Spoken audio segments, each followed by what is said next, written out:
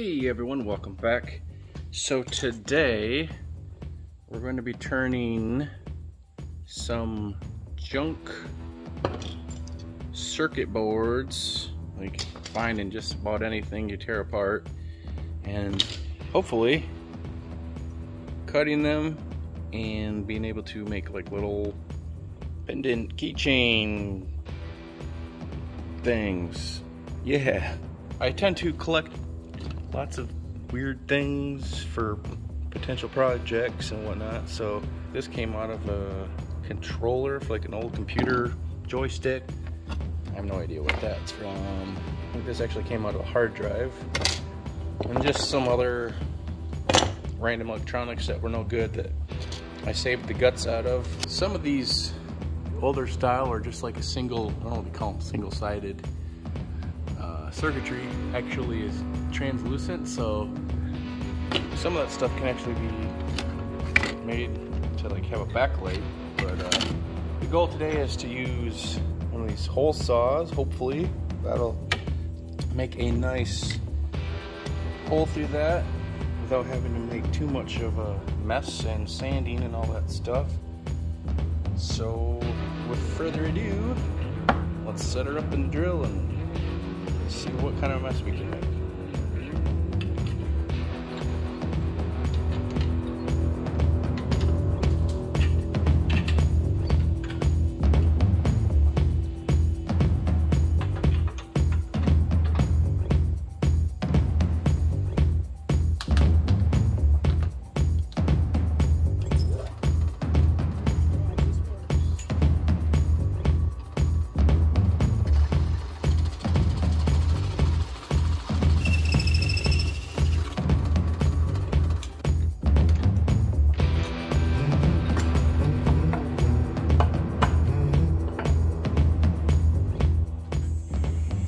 Nice round cut. I was thinking I have to sand it down so it's flat on the back, but it should work. I'm gonna do that for a couple of them, and I would recommend definitely wearing a respirator doing this, because the dust that comes off of this, it's probably equivalent to some kind of like fiberglass. You know, you don't want to be breathing that dust in, and it's very fine coming off of that stuff. So yeah, don't be breathing that in. This one is kind of cool because it's translucent. I'll have to show you the one that I made out of some old circuit boards and just basically a piece of wall art. So it's like, even though it's junk, you can still make it look cool if that's your thing. And that's my thing. So let's do this thing.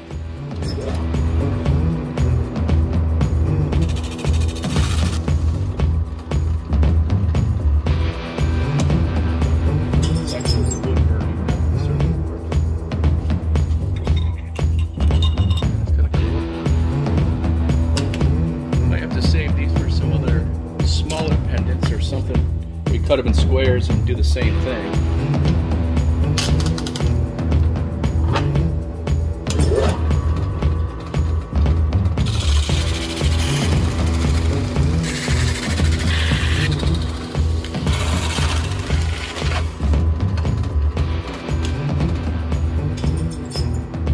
I would say one tip is let the blade do the work. I mean, it doesn't take much for it to cut through, but if you really crank down on it, it's going to crack the board, and then you're going to have a split in the middle of your piece.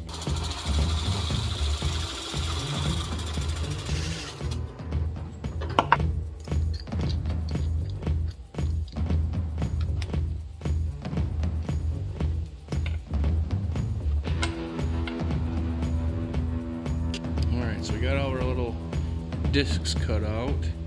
Now I'm just going to take some 80 grit sandpaper. Coarser the better, because you're not going to see the back. You just want to be able to get rid of all the high spots and like this stuff here.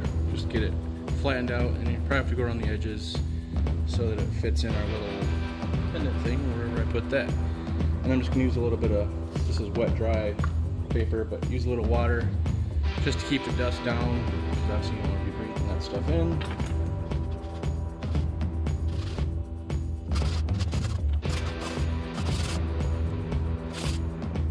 So I got all the back sanded down.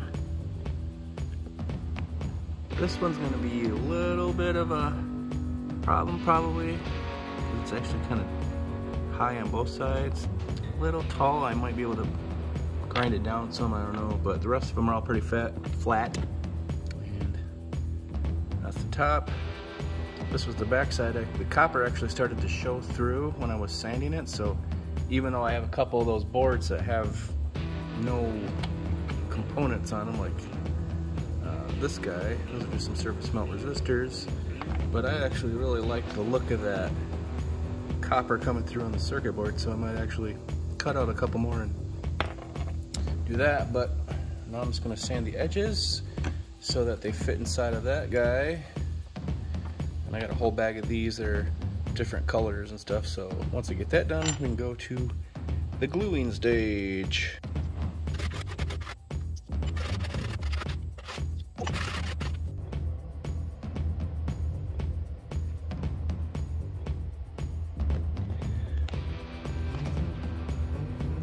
This is what I was talking about before with the translucent, like the single layered circuit boards. Just an idea for other things you might want to try. Alright, so I got these all cleaned up, just used a little bit of rubbing alcohol, cleaned them off. Now I'm just kind of figuring out how I want these positioned, and also what colors I'm going to use. The silver, I guess you'd call that bronze, and then just like a black off, I don't know, pewter color maybe. That one's a little bit in between, but I'm going to figure that out. I'm just going to go ahead and glue them using some of the medium adhesive here, and then I'm debating if I want to try and coat the top of these with like a clear coat sealer. Mod Podge Dimensional Magic. Did a little test piece on this guy. I touched it while it was still a little bit wet, so that's why it looks like it's all kind of scuffed up, but it feels like a rubbery coating. The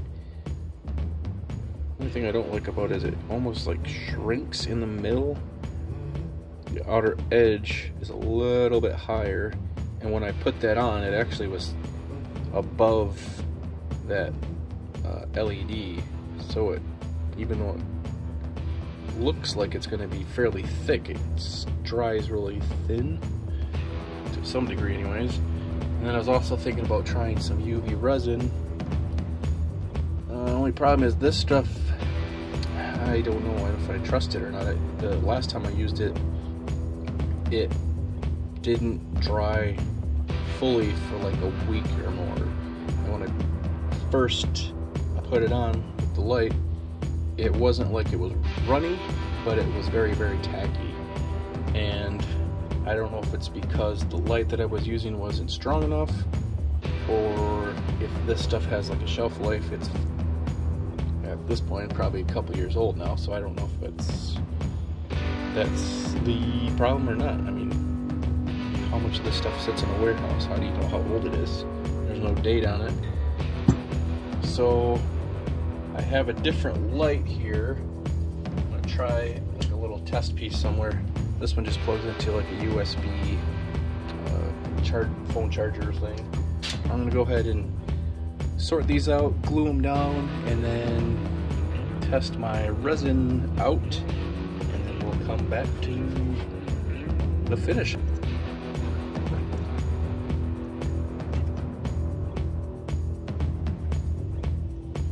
And this is just that bent one that I had, so I'm gonna sacrifice this for the test gods.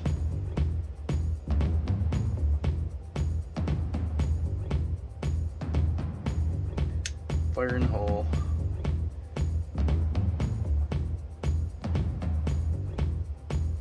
The arm that's on this light is about as worthless as can be. It's like I want to touch it, but I don't know if it's even remotely. Alright, well. Okay.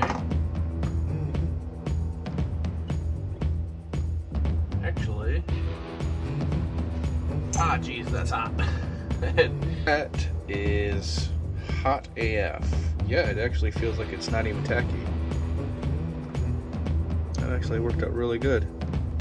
Maybe I'll test it on this one because I don't really like the way this one's just kind of honestly boring. I don't know, there's nut off of something, just enough to give me a flat surface to test out this UV.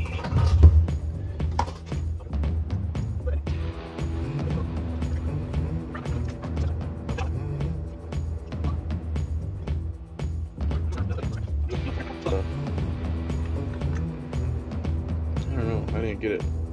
I missed a spot there, obviously, but see, now it feels tacky. Now I just put fingerprints on it, but it doesn't even feel as hot as this one was. If you're comfortable with using the UV resin, then knock yourself out. I think it would probably look okay. I mean, it does. I mean, the shine is cool, I guess, but a little bit of dimension to it. I'm gonna use this one. It's pretty flat, so it'll give it a little bit more dimension. We'll have to see how that dries.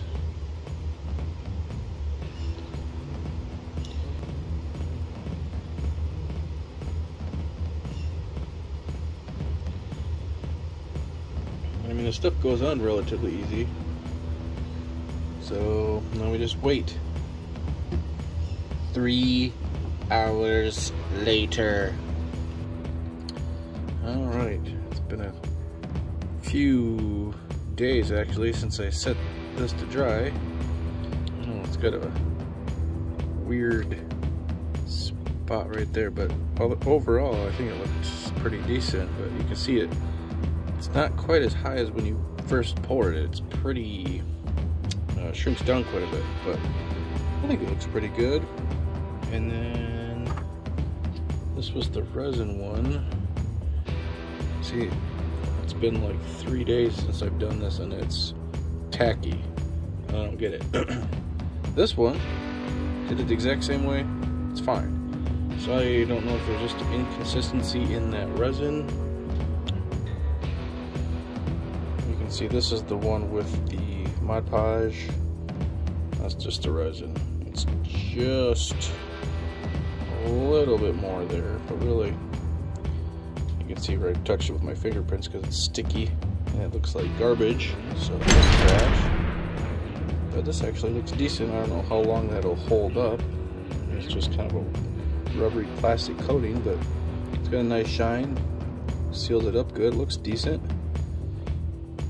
I am pleased with this more than the resin. Plus you just let it set and it does its thing. You don't have to worry about trying to cure it. And I didn't really do anything else with these.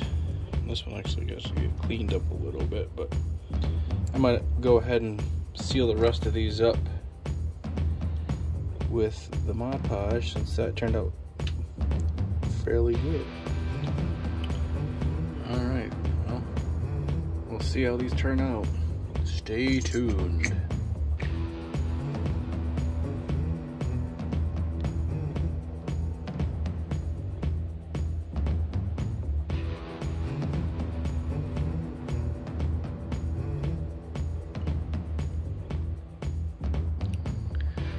Alright, these turned out awesome. That's actually the first one I did. Nice glossy finish. Even though it's not, you know, spherical across the top, I actually like the fact that it kind of sticks out so it's more noticeable.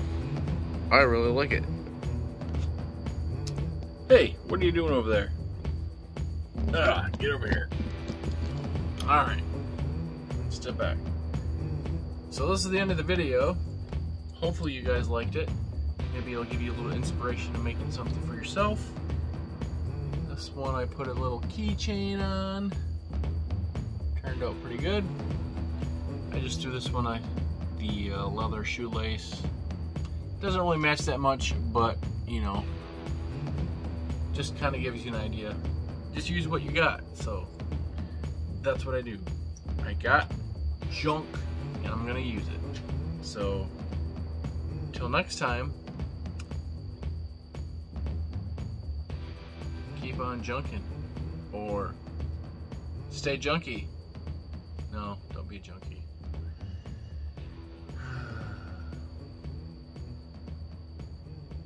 Do what you love, because that's what I do. See you guys later.